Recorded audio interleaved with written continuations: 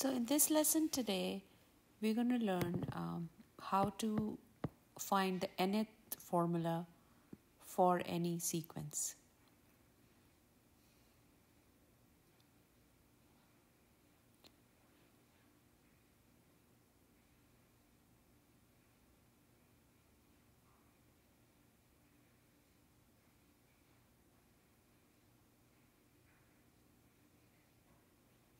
So, in some sequences, we can use the patterns to predict a formula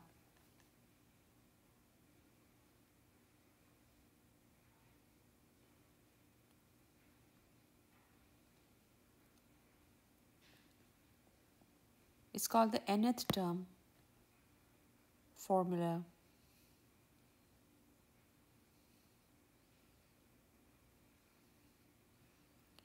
And this formula generates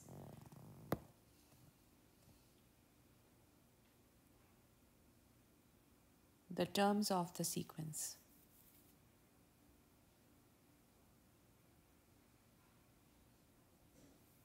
Let's see an example on that.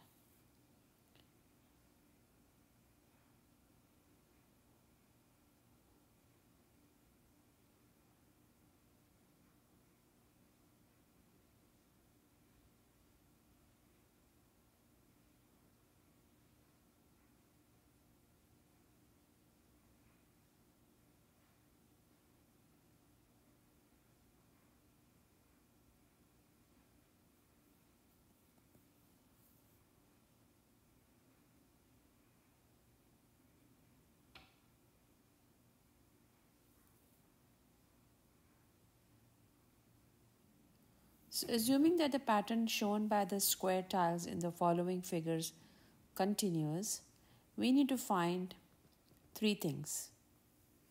So the first question is, what is the nth term formula for the sequence?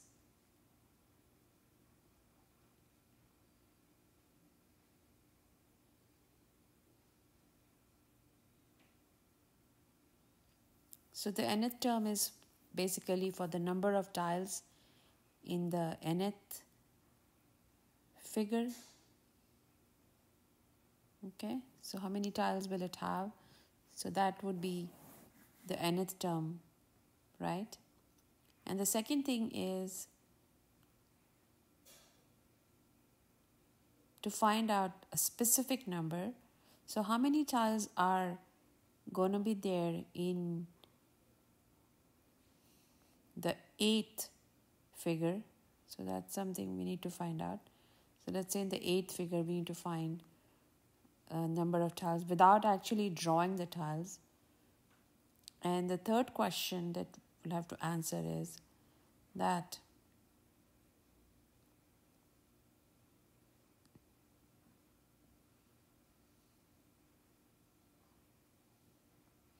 so which figure will contain 320 tiles? So these are the three questions that we need to answer based on the pattern that's shown by the square files in the figure.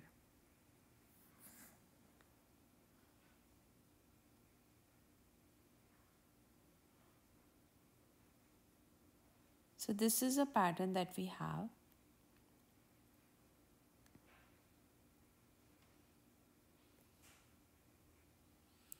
As you can see in the second term, there is 2 tiles on each side and there's 1 tile in the middle. In the next one, there is 3 tiles on each side and there are 2 in the middle, right? Just kind of making a trend.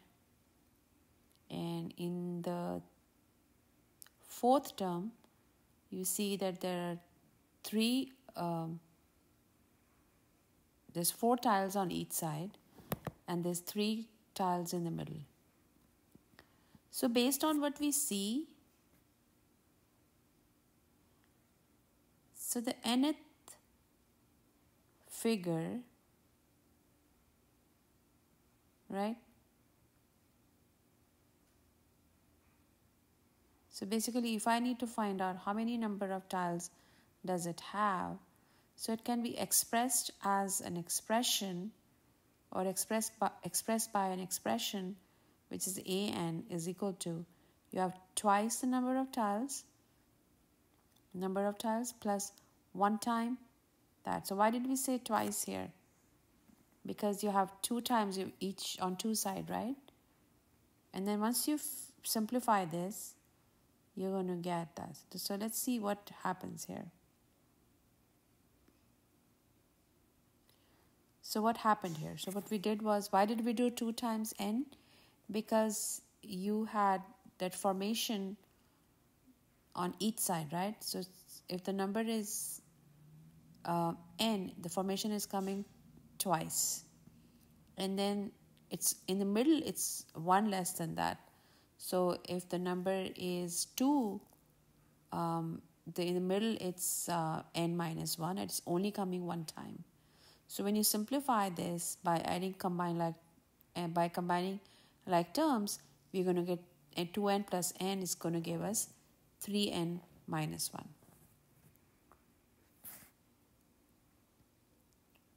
So the next question that we saw was that how do you what's the number of tiles in the 8th term, right?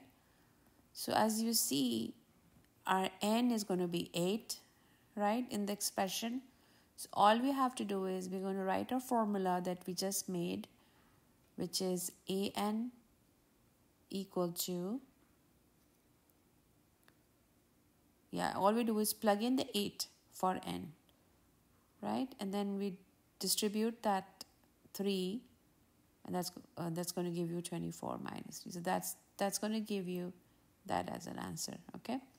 So our third part in this question was, for which term is our total number of terms which is given to us, but we don't know what the n is. So basically it's like a back solving.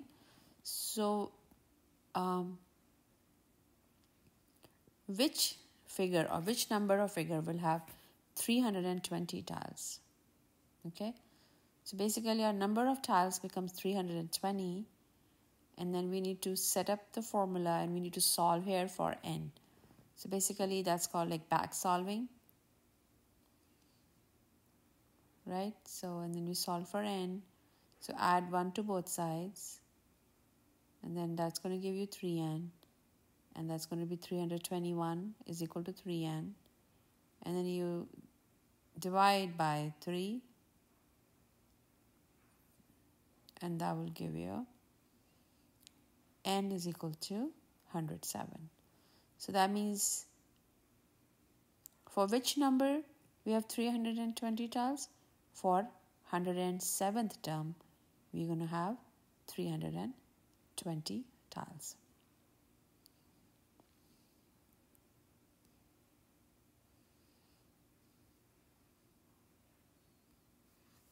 All right. So this was problem solving using patterns.